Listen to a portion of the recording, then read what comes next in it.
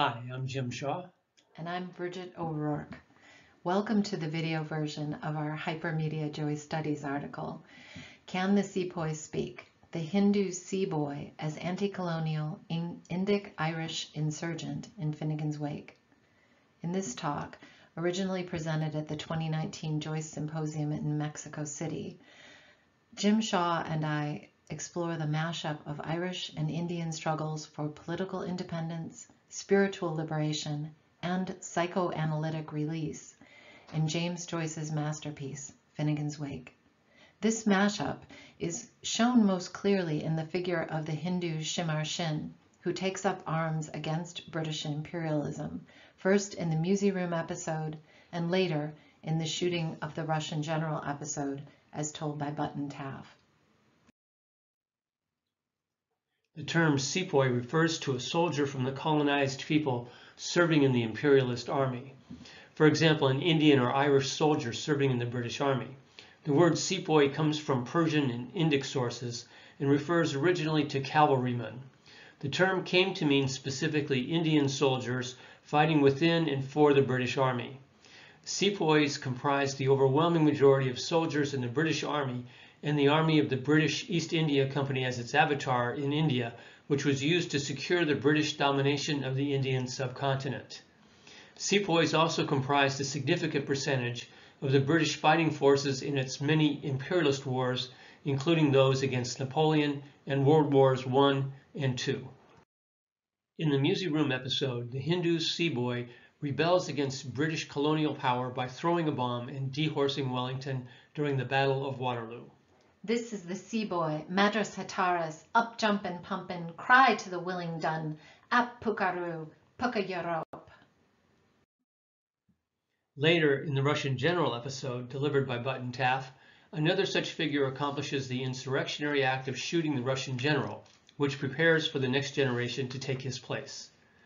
As we will show, these paired acts of insurrection against colonial rule reenact the archetypal Oedipal drama. The political drama is merged with the psychoanalytic. Furthermore, we argue that the Sepoy revolt and its counterpart in the Button Taff episode represent a further development. Political and psychoanalytic revolution are further merged with spiritual liberation. This is the meaning of Swadesh Salve in the Hindu tradition. With Button Taff combined fully in the aftermath of the shooting of the Russian general, Joyce merges several dynamic psychoanalytical, historical, and spiritual complexes. The psychosexual Oedipal project, Freud, the insurrection of proletarian revolution, Marx, and the yogic tantric path to liberation. However, what we have in the Button Taff episode is far from a resolution of the contradictions underlying these complexes. The post-Oedipal colonial tantric self remains profoundly neurotic, oppressed, and unenlightened. More work must be done. The cycle of birth, death, and rebirth, samsara in yogic terms, continues. The title of our inquiry, Can the Sepoy Speak?, draws on post-colonial analysis and criticism of Finnegans Wake by Vincent Chang, Gayatri Spivak, and others. In her groundbreaking post-colonial essay, Spivak poses the question, inside and outside the circuit of the epistemic violence of imperialist law and education, can the subaltern speak? We revise Spivak's provocative question, asking, can the Sepoy speak? And if so, how? Farrell Gazul points out, both in English and Italian, the term subaltern stands for a military rank that indicates subordination. Vincent Chang adds that in Finnegans Wake, the Sepoy is literally and militaristically a colonial subaltern. In Spivak's formulation, elaborations of insurgency stand in the place of the utterance. She writes, when we come to the concomitant question of the consciousness of the subaltern, the notion of what the work cannot say becomes important. In the semiosis of the social text, elaborations of insurgency stand in the place of the utterance. The sender, the peasant, is marked only as a pointer to an irretrievable consciousness. In Finnegans Wake, the Sepoys speak through these elaborations of insurgency. We'll also show that Kate, or the mistress Kata, may be seen as a subaltern. She is literally and figuratively a pointer to an irretrievable consciousness. Swadesh Salve, Sinn Féin. We ourselves. This is the English translation of the Sanskrit and Gaelic slogans that identified the Irish and Indian independence movements in the late 19th and through the 20th centuries to the current day. Joyce uses the phrase on page 594 of the Wake in a section filled with Sanskrit terms. Va, Servarn Sir, scatter brand to the renewaler of the sky, thou who ignitest. Da, Arcturus coming. Be, verb unprincipient through the transitive spaces. Kilt by Celt shall kith again with kin again. We elect for thee, Turt Angel. Swadesh Salve. Swadesh Salve. Only we can save ourselves. But this section is really a call to a great new leader, a renascent HCE, to lead the Dubliners on the path to the light, to the Heliotropolis.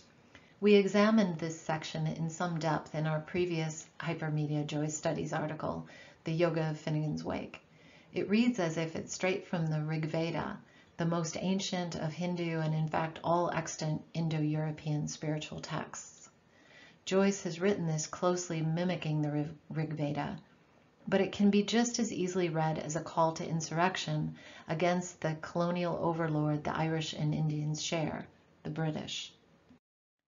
On the preceding page of the Wake, Book 4 opens with the Sanskrit word sandhyas, repeated 3 times. This indicates we are in a moment of pause between great ages in the Viconian sense, or yugas in the yogic or Vedic sense. Sandhyas, Sandhyas, Sandhyas, calling all downs to Dane. Array, surrection, ire weaker to the old bloodin' world. O rally, O rally, O rally, flanks the O rally.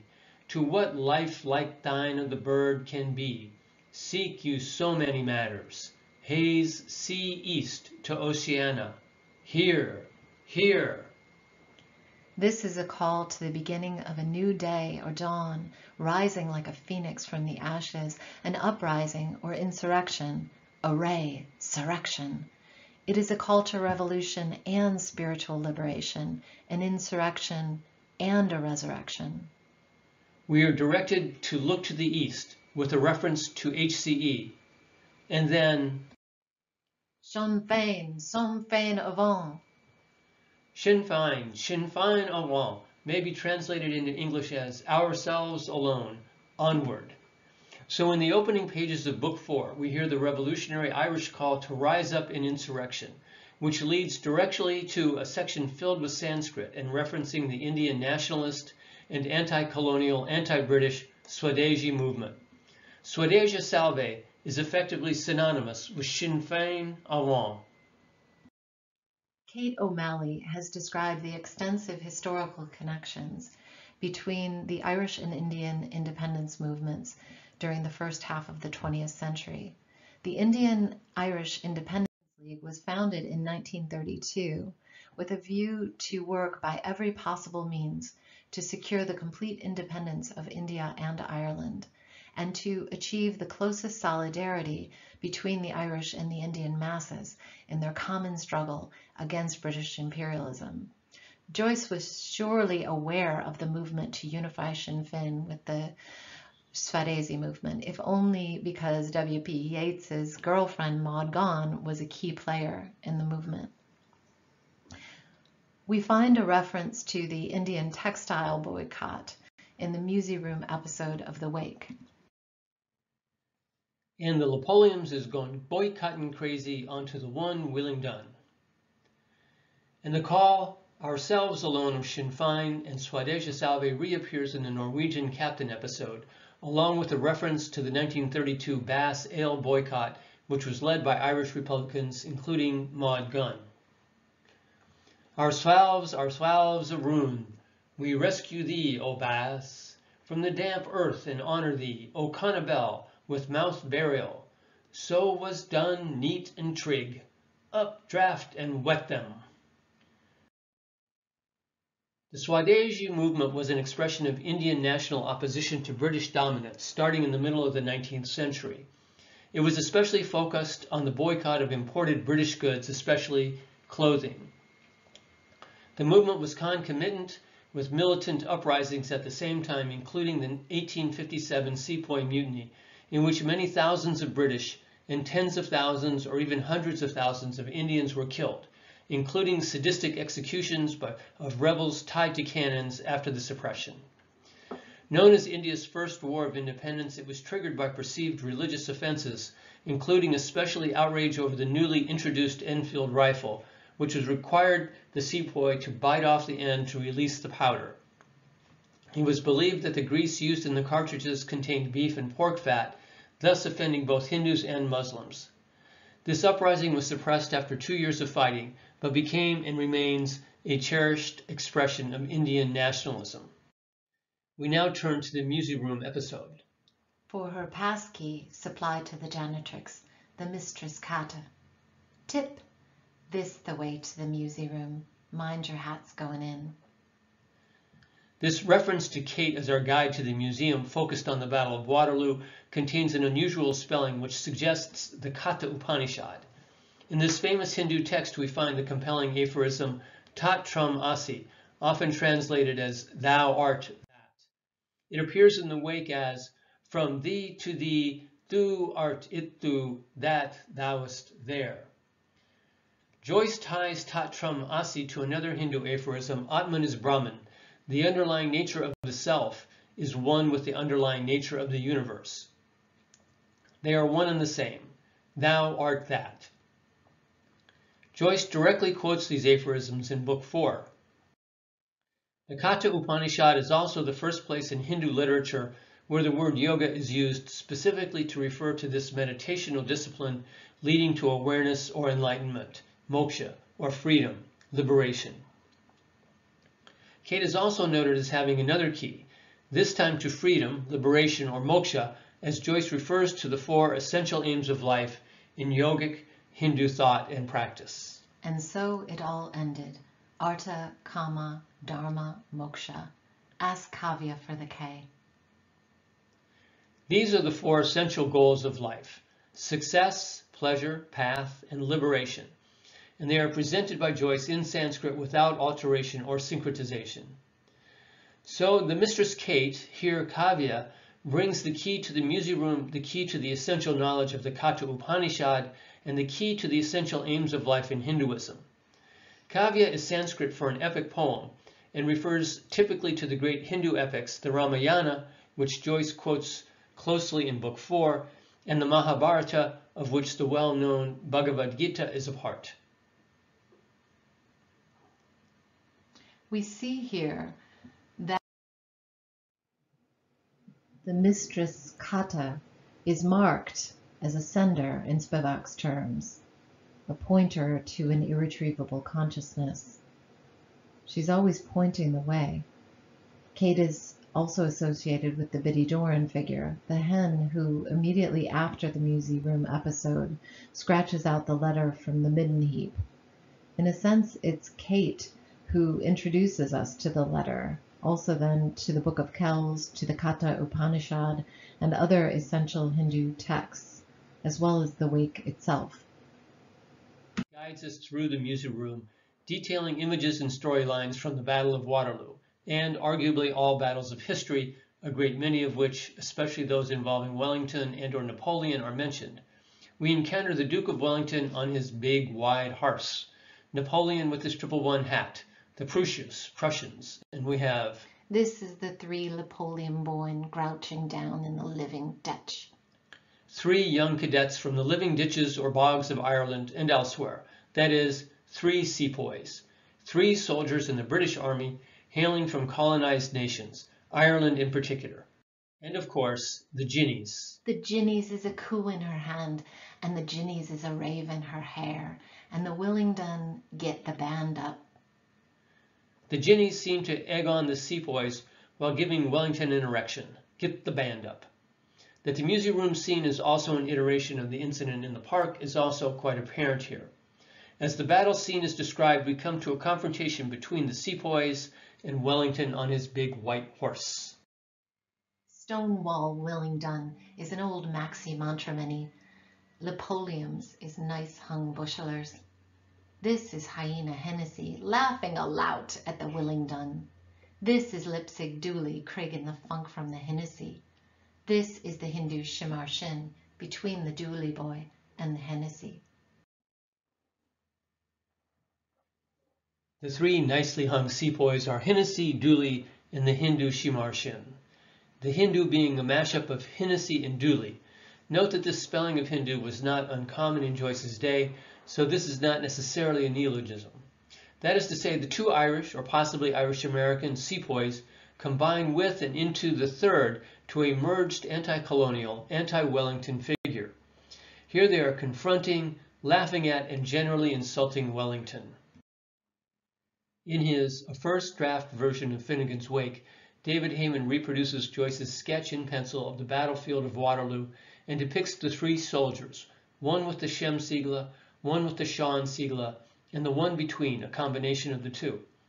Yet Joyce shows the three Sigla for Shem Sean and Shem Sean, the three Sepoys cadets, upside down and flipped below the regular Sigla. Between the two sets of Sigla runs a squiggly line with the ALP Sigla at each end. ALP appears to be depicted as a river or perhaps a channel of urine, recalling the park incident and other stories such as the Prank Queen, running through the battlefield into which or reflected into which are the regular Sigla of the Sepoys. This strikes us as a pointer to an irretrievable consciousness. There's something about this river, this feminine energy that transforms the Sepoys. Consider that in the Oedipus complex, which we will discuss further on, it is the desire for the love of the mother that drives the entire project. This repressed desire or wish cannot be made to go away, but it can be transformed into neurosis or sublimation with all the complex manifestations that may entail. Wellington is said to pick up the Sepoy's three-foiled hat from the blood of filth and use it to wipe the ass of his horse Copenhagen. He posts half of the hat on the tail of his horse. That was the last joke of the Willingdon. Here too, the three-foiled hat is a single figure comprised of all three colonial constituents, a trinity, and also a shamrock. This makes the Hindu rangy mad for a bomb shoob. According to McHugh and Glasheen, this is a reference to a great cricketer of Joyce's time, K.S. Ranjit Singh Ji, an Indian national playing Britain's game at the highest level. The same figure is also found in the wake as Jam Sahib, again a Sepoy, but in the national game instead of the army. The scene culminates as follows.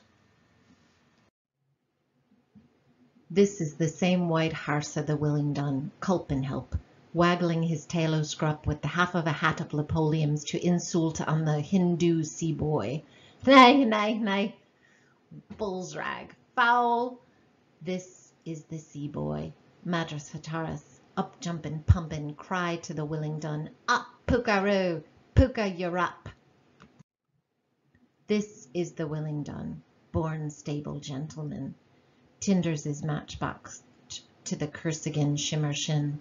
The sucker you stead! This is the do for him Seeboy, blow the tail of the half of the hat of Lepoliums off of the top of the tail on the back of his big white horse. Tip, bullseye, game. How Copenhagen ended. This way the museum room, mind your boots going out.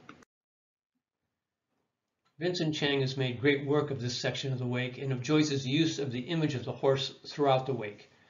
The museum room episode is filled with references to Wellington's battles and to his grand stature upon his big wide horse. Both Wellington and his horse, and indeed all these imperial men on their horses and with their big white arses, are found in monuments all over the world, including in the colonies, conquered by these great white men on their great white horses.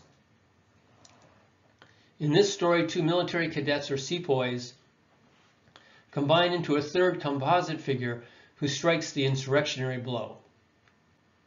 The historical Duke of Wellington himself was dismissed by Napoleon as a Sepoy, which he was.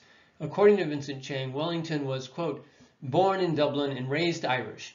He was himself one of the dark horses that in this ambivalent discourse of colonial desire trains to become a white horse in a white horse world, as does a Hindu Sepoy or Rajput cricketer, end quote.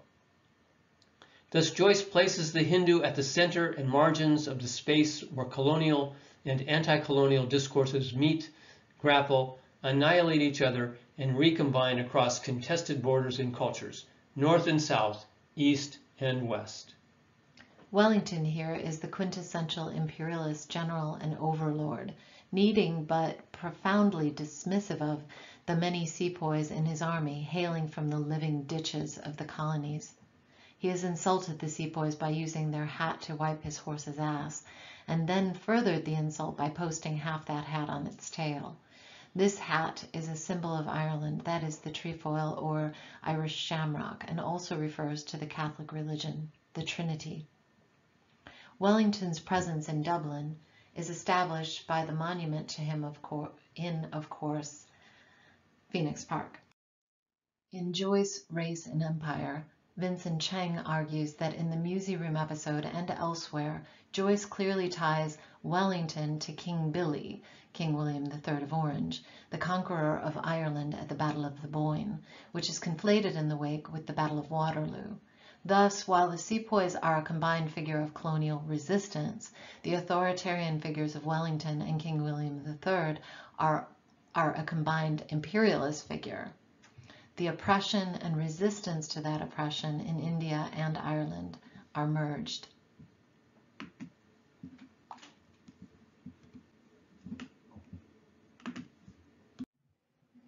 Shimar Shin, the Hindoo Seeboy, the combined Irish-Indian figure, up jumps and curses Wellington, yelling, "Up, Pukaru! Puka, you're up!" Puka is slang and can be taken to mean authentic, and was sometimes a prefix to Sahib, thus suggesting the person was of high status, a true Sahib, but also suggesting an overbearing and patriarchal figure. It also has the sound here of "fuck, you're up," and it comes with no small amount of sarcasm, saluting the Puka Sahib with a bomb. Wellington yells back along the lines of "go fuck yourself, Basukar," at which point the Hindu throws his bomb, knocking the hat, horse, and Wellington to the ground. Thus, a profoundly phallocentric symbol of imperialism is dehorsed by the Hindu sepoy from the living ditches, all in a story told by the Irish janitrix Kate. The sepoys and Kate both seem to represent the subaltern. Kate, a janitrix, has taken us through the Wellington Museum and spoken not with the voice of authority of a docent, let alone, say, a director. Her voice and perspective have pretty much nothing in common with the colonizer's voice and perspective on Wellington and the Battle of Waterloo and British rule. A battle in which, far from being dehorsed, Wellington was the victor. The sepoys have cursed the imperialist in a mashup of destroyed English and Hindustani, the language of colonial nonsense, and thrown a bomb at him. And Joyce has thrown a bomb into the English language. Mind your boots going out, indeed. The identity formation of the Hindu Seeboy merges east and west, north and south, merged in opposition to the authoritarian colonial ruler and archetypal authority figure. But these identity formations in the wake are never simple, just as they aren't simple in real life. As noted earlier, Wellington himself was a sepoy. A statement attributed to the Duke of Wellington, probably falsely but nonetheless true of him, in response to being asked if he was Irish, replied, "If a gentleman happens to be born in a stable, it does not follow that he should be called a horse." Joyce seems to have been well aware of this, referring to Willingdon as a born stable gentleman. Chang follows Baba in identifying the mimicry of the oppressed, colonized people pretending to be of the colonizer. And this is all well and good for the colonizer as long as the oppressed do not go too far and do not get out of their station. Wellington was the consummate mimicker, more British than the British. But the oppressed themselves often participate in their own oppression, as sepoys, gendarmes, corrupt politicians, and all the like. The Wake and Ulysses and other of Joyce's work is full of such people. Joyce's honesty about this was certainly an important part of the distance between him and the Irish national movement. And as we know in The Wake, personalities, generations, genders have a tendency to become unstable, slipping into and out of each other. When Shem and Sean characters merge, they tend to start looking and acting like HCE. Looked at closely, HCE sometimes resembles Shem, more often perhaps Sean. As Chang summarizes it, the music room thus becomes a collective case study of colonial politics and the dynamics of power. The dynamics of power are also expressed, or are an expression of the psychoanalytical, and particularly the Oedipus complex. This complex runs through the Wake, the sons rising up to topple and replace the father, or father figure, as here in the Waterloo Music Room episode. And in the next episode, we will review that of Buckley shooting the Russian general in Book 2. Once again, Kate enacts a transitional role, moving from the Norwegian captain episode and into the Button Taft broadcast, through which we are told the story of the shooting of the Russian general. Kate brings the message to tavern keeper Earwicker that his wife summons him upstairs. Kate's is the lone female voice amid the cacophony of male voices in the tavern, and the way she is introduced ties the upcoming Butt and Taff episode to the Music Room episode, read here by Simon Local.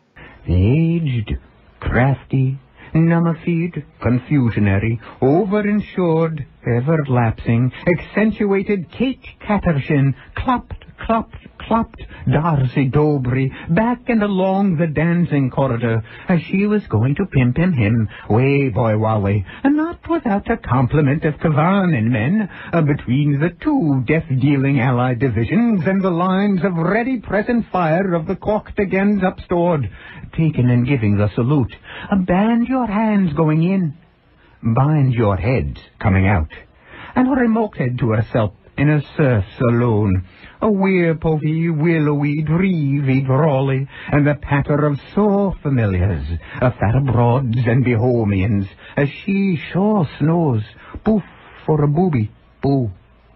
New uses in their moosey foom. The Jamisons is a cook in his hair, and the Genesis is a rap in his hind, and the bulling dong caught the wind-up. Tip. Here, Bullingdon caught the wind up, echoes Willingdon get the band up, and there are other echoes of the musifume. Band your hands going in, and bind your heads coming out. Tip becomes dip. The battle scene, the Crimean War, to be described and acted by Butt and Taft, is something of a palimpsest with the Battle of Waterloo. And we will see that the spectrally combined figure reappears in the form of the Irish Sepoy Buckley shooting the Russian general. And note that Kate is shown carefully navigating her way through the lines of the male customers, described as if soldiers in battle, with the narration sounding just like Kate's tour of the music room.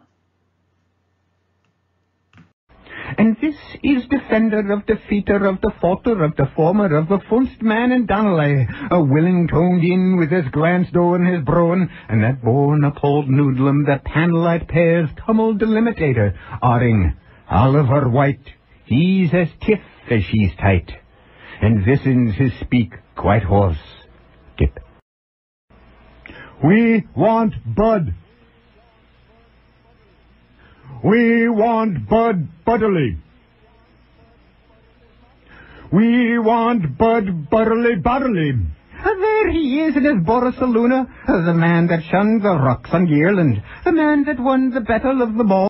Order, order, order, order, hand tough. We call on Tancred Artaxerxes Flavin to compare with Barnabas Ulick Dunn. Order, order, order, order. Mr. Master in the chair, we've heard it since sung 1,000 times, how Burgley struck the Rakashan Germanen. For air and boys, go, brawl. Erin Gabra, an English bastardization of the Irish for Ireland Forever. Butt and Taft appear to be two characters on a live radio or television program playing in HCE Porter's Tavern, tied closely to the Mutt and Jute episode and roughly based on the Mutt and Jeff cartoon series. Television existing only in experimental form at the time, Joyce refers to it as televisioned. They banter about and are interrupted by bracketed interludes as they approach the retelling of the story of the shooting in the Russian general. As they do so, the identity formations get blurry. Butt seems to become the Sepoy Buckley who shoots the general, and Taff, perhaps another Sepoy. But even this is uncertain, as the two appear to become merged on the television screen. The spectrally combined figure appears to become a vision of HCE, the Russian general, the father figure, and only after this merger does Butt, as Buckley, carry out the shooting. In the heliotropic knot time, following a fade of transformed tufts and bending its version, a metanergic reglow of beaming back, the bared-board bombardment screen, if tastefully topped uranium satin, tends to telephone and step up to the charge of a light barricade.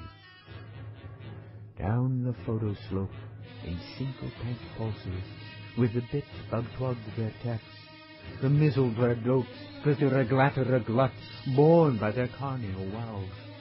Spray gun rakes and splits them from a double focus, a granadite, a damnamite, electronite, nicolite, and the scanning fire spot of his gunners traverses the Rudeland's illuster and sunk-sundered lines. Schloss.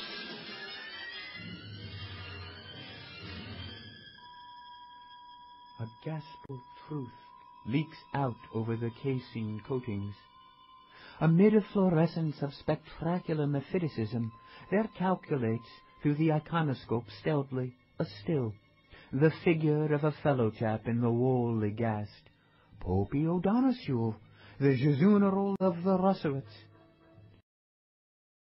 The Butt and Taff episode has been much discussed as an expression of the Freudian and Jungian Oedipus complex. It hardly needs stating that the theme of the sons replacing the father is essential in the Wake. Freud introduced the Oedipal complex in his interpretation of dreams, referred early in the Butt and Taff episode, and may he be too an intrepidation of our dreams. The concept draws, of course, on the Greek myth about a man confused in his identity who kills his father and marries his mother. Reduced to its simplest expression, the Oedipus complex revolves around the child's love or desire for the mother and his view that the father is a rival for the mother's attention and affection. It comes about with the child's awareness of being separate from the mother, of being a separate individual. The awareness of this separation produces anxiety. Dealing with this anxiety produces and influences the nature of the development of the personality, the ego, superego, and various psychoanalytic adaptations, including neurosis. This basic conflict is repeated throughout the Wake. The seminal incident in Phoenix Park, whatever may have actually happened there, includes suggestions of conflict between sons, the cadets, and the father figure, HCE, over females, ALP in her youthful expression, with suggestions of incestuous motive or action, including some anal and or homosexual desires. This basic setup underlies many other Wake episodes, including the Musi Room episode, which includes iterations of all these same identity formations, and most importantly for our analysis here, the Butt and Taff development of the episode of Buckley shooting the Russian general. The culmination of the Butt and Taff episode brings together the Oedipal journey to a fully independent personality, psychologically and sexually, and the political independence of the nationalist movement. It also contains at least hints of the move towards spiritual independence or freedom. Once this Oedipal project is complete, the shooting of the father figure, Butt and Taff are formally merged into a single character. Butt tells us, Seval Shimar's pleasant time pangs. Recall that in the Musi Room the Hindu is named Shimar Shin, a version of a name common for Sepoy soldiers in India, Shimar Singh, or line of battle. So, there are Indian Sepoys present, perhaps Butt and Taff themselves, or perhaps the third Sepoy from the merger of the two. There are a number of suggestions of Indic influence here, including the revolution of the Karma life order, Yoga Koga, Governor Jagannath Punjab Wood was dud, and especially churopodvas, from Sanskrit meaning something like a cut-off foot, which is followed by a reference to Butt's fifth foot, suggesting that as he looks upon the Russian general, Butt may be getting an erection, and perhaps also fearing castration, the cut-off foot. Butt refers to himself as a cadet, a sepoy in Wellington's army, tying himself to both the Museum Room episode and the Phoenix Park incident, and reaches the denouement, Butt tells us we insurrectioned, and I shut him. Butt and Taff now become formally combined into a single character, not unlike the Hindu in the Museum Room episode. And with this, Joyce merges several dynamic psychoanalytical, historical, and spiritual complexes. The psychosexual Oedipal project, Freud, the insurrection of proletarian revolution, Marx, and the yogic tantric path to liberation. Butt and Taff.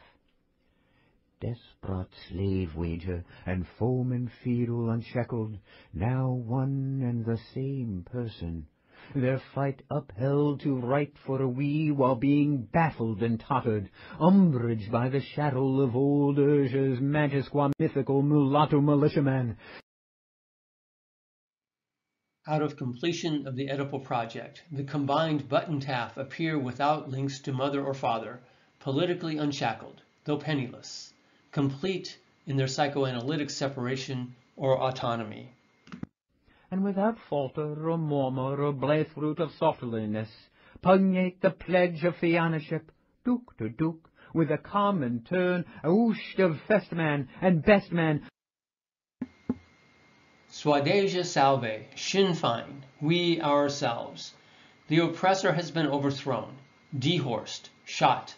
The Oedipal father has been killed, and the sons have come into their own full genital sexual power. We even get a little nod to the Comintern, the Communist International.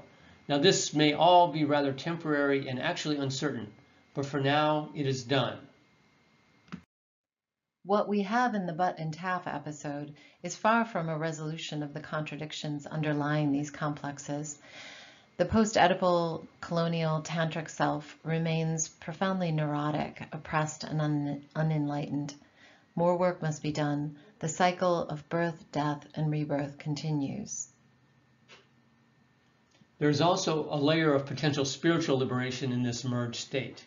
We speculate that Butt and Taff may be taken as top and bottom. Butt, top. On page 370 of the Wake. While we cannot yet demonstrate this genetically, we believe Butt and Taff can be taken as the Muladhara, bottom, and Sahasrara, top chakras in yoga.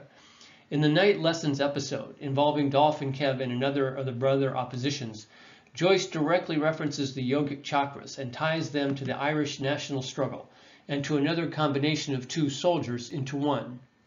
In this image from page 303 of the Wake, we have the well-known yogic chakras listed in the left-hand margin, while the text discusses the conflict and merger of Daniel O'Connor and the socialist revolutionary James Connolly with or into Parnell. The merger of Butt and Taff as the Muladhara, sacral, and Sahasrara, Fontanella chakras in yogic thinking represents the state of enlightenment. Joyce sums it all up with Upanishadam, up and atom boys, and top, ergo bra. Joyce merges the political insurrectionary with the spiritual quest for freedom, moksha, and all this layered with the psychoanalytical Oedipus project culminating in full psychosexual adulthood independence. Freedom, independence, liberation, politically, psychoanalytically, and spiritually. Of course, as is so often the case in the Wake and in life, political independence may just result in another form of repressive political structure. Adult psychosexual independence may result in neurosis and sin, and spiritual freedom may not hold. As Joyce puts it in Book 4, Novena is over. Nirvana, the Buddhist framing of liberation or moksha, is over, and we return then to the beginning again in the continuous flow of samsara, the cycle of birth, death, and rebirth. Swadeja salve, Sinn Fein. As we discussed at the beginning, Book 4 begins with a call to insurrection, which can just as easily be read as a call to enlightenment. Calling all downs to deign, array surrection, swadeja salve, son fang avant. We ourselves, forward. But the river goes on flowing, cycling, recirculating, right back through to another cycle of the great ages, or yogic yugas. Mind your boots going out.